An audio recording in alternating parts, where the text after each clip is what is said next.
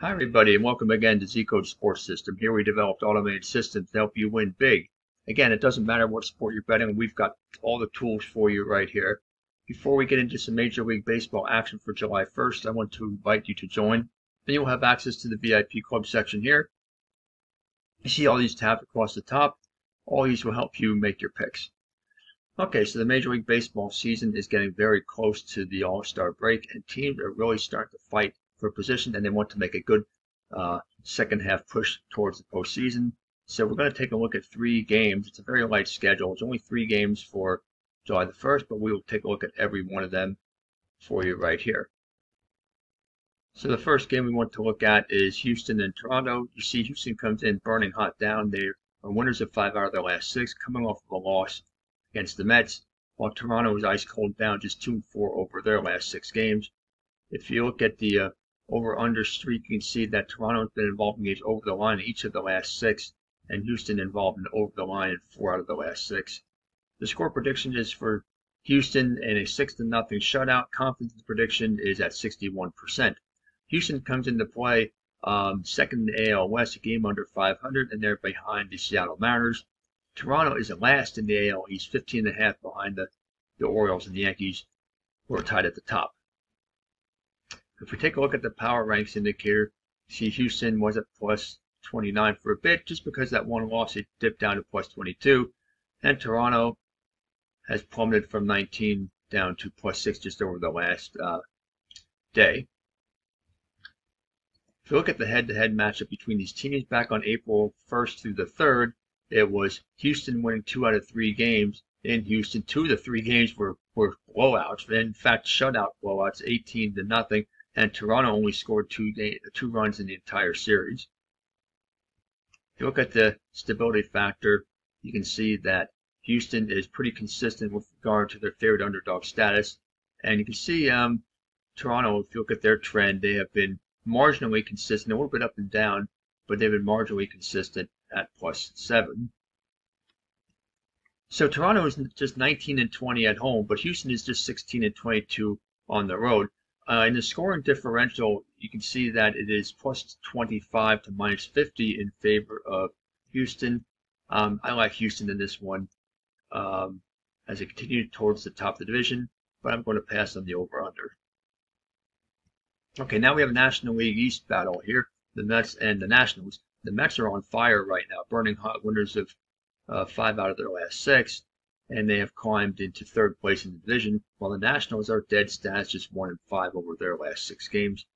You can see it, the over-under, the teams have been involved in games over the line in 8 out of the last 12, and the score prediction is for the Mets by an 8-2 score, and the confidence in the prediction is rather high. We don't usually see it this high. This is at 82.7%, so we have a rather high confidence that the Mets are going to come away with a pretty big win here.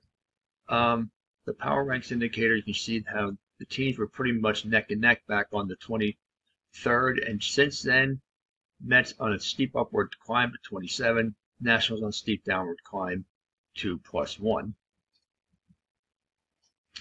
Head-to-head wise, the teams met 3 games in the beginning of June, and you can see that it was the Mets winning all 3 games on the road, and the scores were pretty high. This is a 15-run game in the first one, 8-7. There was a 10-run game and a 9-run game, but the Mets swept in Washington. If you take a look at the scoring differential, it is a plus 16 to minus 17 edge for the Mets in the scoring differential. So let's take a look at the volatility oscillator, and you will see that neither team is extremely consistent with regard to their favorite underdog stats. You can see the Mets line here, up and down. They haven't been higher than plus 2 all season in this category. Actually, in fact, plus 2 was in the preseason, spring training play. And the Nationals here, again, up and down as well. They've been a little bit more consistent lately over the last few days, and they're at plus 6 in that category. So I like similar results to the last time. I don't see Washington putting up much of a fight. I like the Mets and a game over the line. Now we're looking at Milwaukee and Colorado. Again, here's a game with 2 teams heading in opposite directions.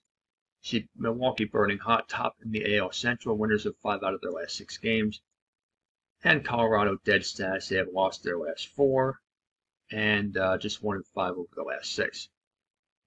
If you look at the over/under, the teams have been involved in games on opposite sides of the line. 2 out of the last 3 games for Milwaukee have been under, but the last 2 games for Colorado have been over. The overall trend over the last 12 is 8 over and 4 under between the 2 teams. The score prediction of 10-3 in favor of Milwaukee would be an over-the-line score. Confidence prediction just a little bit higher than a toss of a coin at 57%. On the power ranks indicator, look at Milwaukee on a steep upward climb up to +29, and Colorado has been steady over the last couple of days at +5. The 2 teams have not yet met this season in the regular season, so we don't have to worry about that. Let's take a look at a couple other things here. One thing to note is that Milwaukee is +71 in the scoring differential and a National League worst -135 for the Rockies, who also have the worst record in the National League, which I might add. The volatility oscillator, you see Colorado is extremely stable. It doesn't mean they're good, it just means that they're extremely consistent, meaning that they're mostly losing when they are the underdogs. And Milwaukee is, after a while of being very inconsistent, you can see have been very consistent lately, and they're now at +10 in that category. So in the end, I don't see how the Rockies can win this one. I mean, there's always a chance, but definitely going to go with the Brewers and the game over the line. Okay, so there you have it. Those are the picks for the 3 games for July 1st. Happy betting, and see you next time.